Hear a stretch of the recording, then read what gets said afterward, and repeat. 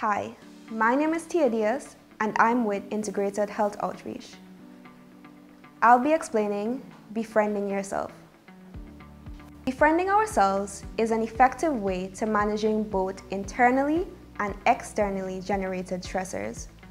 It helps us reduce fight, flight, freeze responses and strengthens the relaxation response. Common emotional triggers are regularly rooted in feelings of unworthiness. The emotions that trigger our stress responses often point to not feeling good about ourselves. When we feel stressful emotions such as disrespected, dismissed, rejected, abandoned, alone, or helpless, it causes us to feel devalued, unimportant, and unworthy. We will want to defend these feelings or protect ourselves against these feelings. This creates a vicious circle of defense against the self. In other words, you are trying to protect yourself from your own feelings.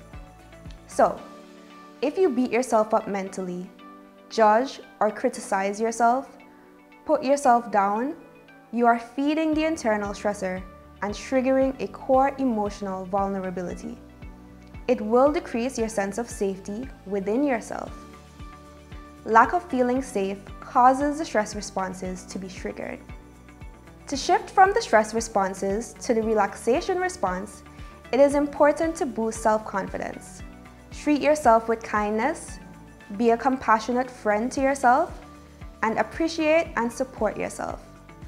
So I ask you, what are the 3 things that you appreciate in yourself? These are qualities such as kindness, caring, smart, determined, resilient, and so forth. Repeat this to yourself 4 times or as much as you need to. I appreciate that I am kind. I value in me that I am smart. Be careful how you are talking to yourself because you are listening.